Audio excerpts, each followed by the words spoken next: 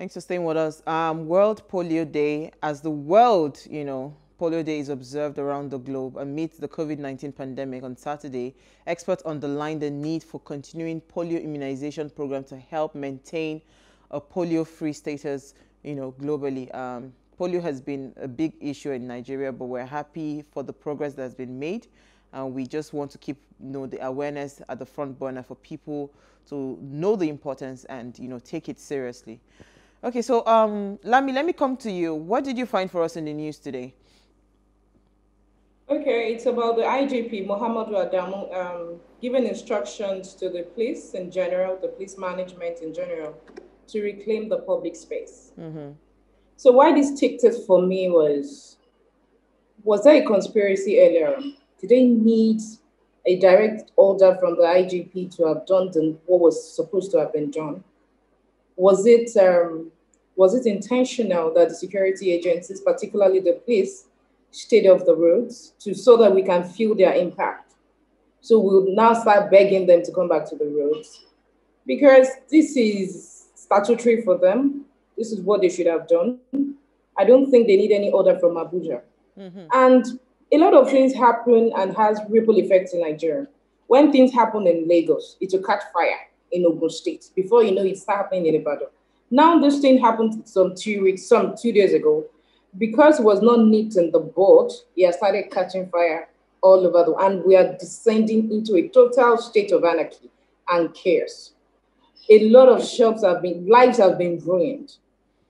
A lot of people are going to be in the hospital as we speak here. I know of a customer, my very good client, is into money lending. So we spoke today and he told me that one of his clients, his customers, just took a loan from him, of 100 million. She just imported goods worth of 100 million. Everything has been cut away. So they looked on for 2-3 days of this anarchy before giving a directive from Abuja. That's very sad, Lami. Honestly, it's very sad. And there has been allegations, saying that it's like the police deliberately looked away from a lot of these things. That's what I'm saying. Yeah, there's a deliberate action. You're very right, because there's been allegations that it's like they deliberately looked away. Because now it's almost like say now una say una no want us. You understand that kind of English? No problem now. Let me see how you're going to survive without us. Can I just quickly cut in, please? Did you see the state of the judiciary? The Lagos State High Court, Igboshere, is the busiest high court in Nigeria. I can say that without any fear of contradiction. People's wills have been destroyed, sorry. Cases that have started 10, 20 years ago, records, evidence, all gone. Okay, assuming that the hoodlums took over, where was the fire brigade? Did they have anything in the vicinity of Lagos Island? That fire brigade to have put a stop to this madness? That fire brigade matter, Lami, let's leave the fire brigade matter, because these were what's it called? Fire incidents is happening concurrently. So where would they have gone to? How many of the? But there should be priority. Well, let me take Puti's story. They should have prioritized an arm of government. Well, let me take. They should have prioritized the court. Honestly, this is beyond me. I can't say it, and I will go on my Instagram page. Okay, Uwa, you said it was happening simultaneously. Did you see any fire brigade taking over any of these buildings? Did any of them show? Where was last time? We're going to keep that conversation going, Lami. Let me get Uti's story. Okay, so my story is about the headline is the government condemns, the raid on the warehouse. Hoodlums loot COVID-19 palliatives in Plateau. So that's the headline, and this speaks to the looting of the warehouse in Bukuru community of Just South. Now, this is just one headline of many. I believe it was 2 days ago when the first warehouse was discovered in Lagos. In Maza-Maza. There have been discoveries in Osun, in Calabar, in Kaduna. And,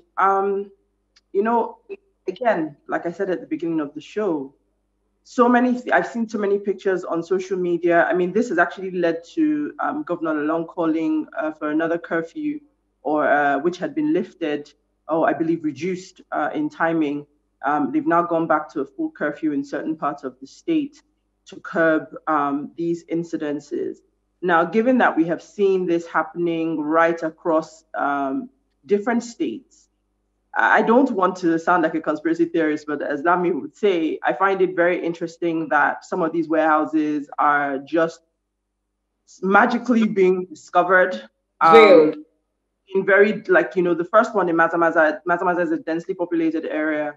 Find it interesting that these warehouses are all of a sudden being discovered. Is this because there's less police security agency presence? Or is this just, I don't even know what it is, but I just find it very curious. On the other side, I mean, when they say it's hoodlums, when they say it's touts, I've seen videos. These are just people, men, women, all running and carting stuff away. It still comes back down to that thing of, look, right is right, wrong is wrong. If two wrongs don't make a right. The redistribution of these things. I saw a video the other yesterday of somebody who had about 20-something cartons of noodles in a house, about 6 bags of what could be gari or rice, I don't know. And I'm thinking, how is this any better? So you've gone and you've collected your share, like, So I don't know that I can endorse it. I don't know that I can say that I understand that it's poverty, but I mean, we can't endorse it. We all can't continue how would you justify be unaccountable because we say it is our right, it's our, I just find that, as Lami Uti, said, can I cut you? Can I come in? You can't cut her, Lami. We ran out of time. But we're going to continue the conversations because I don't think we have our guest yet. But we're going to continue the conversations because I still want to talk more on this this palliative thing, because we keep talking about it. It is okay until it happens to you. Imagine if it were your warehouse that was vandalized. What is going to happen to your livelihood? We'll take a short break. When we return, we'll be asking ourselves, is Nigeria worth dying for? Stay with us. We'll be right back.